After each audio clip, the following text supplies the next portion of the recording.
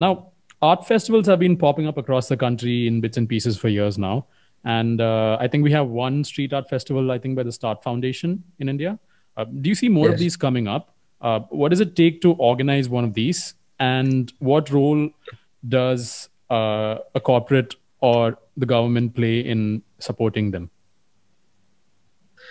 So there are honestly a lot of festivals coming across. Like Start is obviously an inspiration for all of us in the Yeah. public space.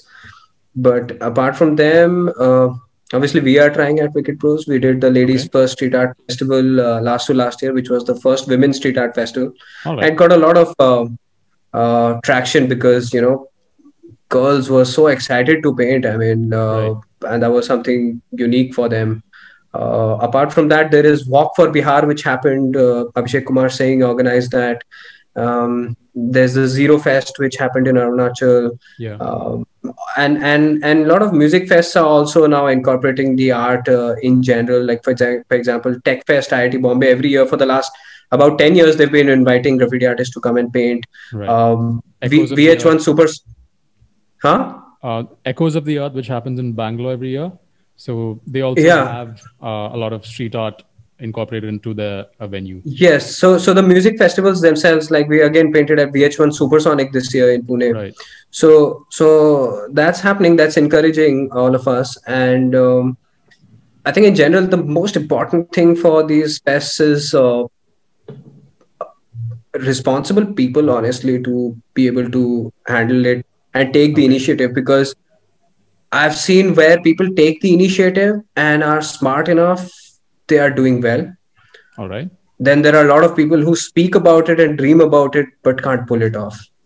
Okay. Because at the end of the day, I mean, there are a lot of people who dream. I mean, obviously all of us dream कि अरे street art fest होना चाहिए या फिर some Right. music fest should happen. but but do you know what it takes to get it organized? Like apart from OML, how many organizations have successfully for the last 10 years organized an NH7 or something? Yeah. So that's the big question. Like doing a one version is not enough. That's not what's going to excite the corporate. Corporate is going to excite it by like an OML with NH7. Bacardi is full on with them because they've pulled it off. Asian Paints is full on with Start because they've pulled it off for 6 years. So Right. it's the consistencies. We need those kind of people, and that's something the industry generally struggles with, honestly. Okay. So it's those manpower, like we need the manpower, more organized people to commit to such kind of causes. In the beginning, I know it doesn't benefit you that much, but I've Okay. seen some very inspirational stories of, let's say, the Control Alt Delete Fest, which has been happening for almost the last 10 years. Right. Nikhil Uduppa has been running it solo with his team, and organizing the first metal fest in India. All right. And then they had a hip hop fest to it, and now they're recently, like, just going a full flea market with that, and they got sponsors on board and crowdfunding it. So the consistency, I think the right people is all that it takes. Baki part lene sab aa jate hain. Everybody wants to Right. be a part of it. Okay. I want to come back to street art going mainstream, right? Uh, what are the different outlets for it to do so? Is it just about improving upon existing infrastructure, or in future are we going to see things like the language of street art on billboards, bus stops, advertisements, and so on and so forth? Street art going mainstream. Yeah. uh, I don't know, first of all, that it's a bit of a difficult question because the allure, as you might call it, that word, Right. of street art is in its underground nature.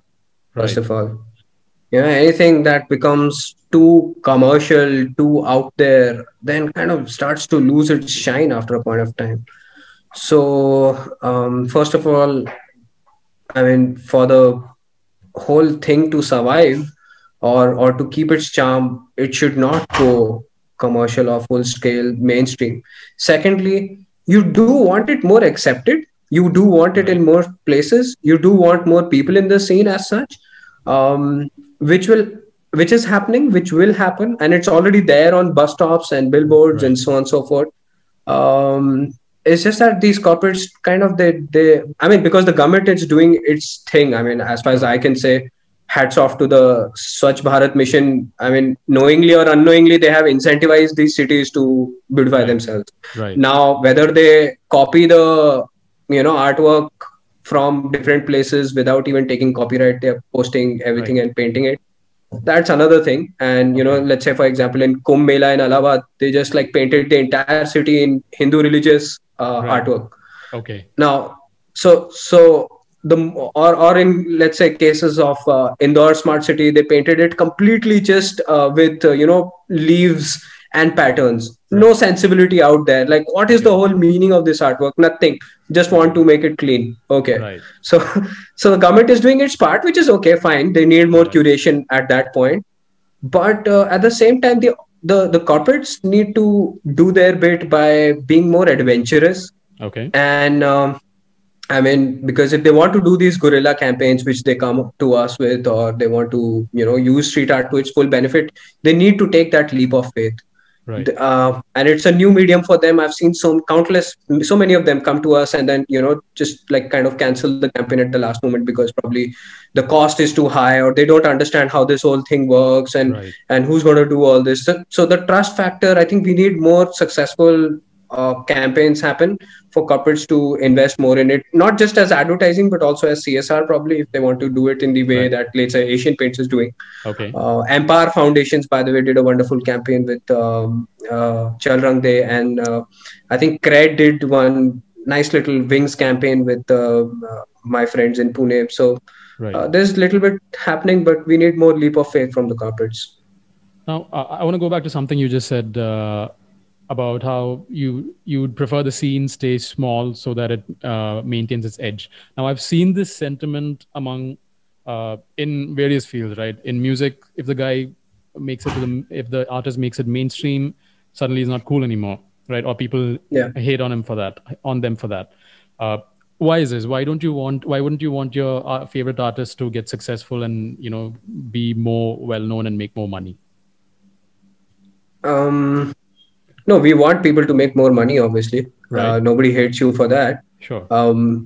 But I was giving you a more, let's say, motivational reason, more human emotional reason for things not to become uh, so mainstream, Okay. because mainstream also has its limits at some point. So, like, what's How the much thing? is Let's too say, mainstream? yeah, how much is too much kind of a thing? Right. Because let's say, I mean, case in point, let's say, let's take Banksy. I mean, if you know Yeah. what's happening with him, the guy says something and does something. Right. Okay, he says he's against capitalism, but he's the most But sold out artist ever in the world. right. So, like like you start to question yourself first of all on the ethics of this whole thing, Right. and then secondly, as I said, like once it becomes too mainstream, also it loses its charm, and it's a genuine fact, honestly. Like anyone who knows branding would tell you this, that Okay. have to have a niche. You need to have exclusivity. Let's say, for example, iPhone. If iPhone prices drop to 10,000 rupees, like a Redmi Xiaomi Right. Note 4, It loses nobody's its going to buy value. iPhone Yeah. anymore. It loses its value, even though the functionality is kind of the same, Okay. right? But it's just the branding that you don't want it to go mainstream if you don't want it to have it. Do you think we're headed our way to hit that wall with the way things are growing in India right now?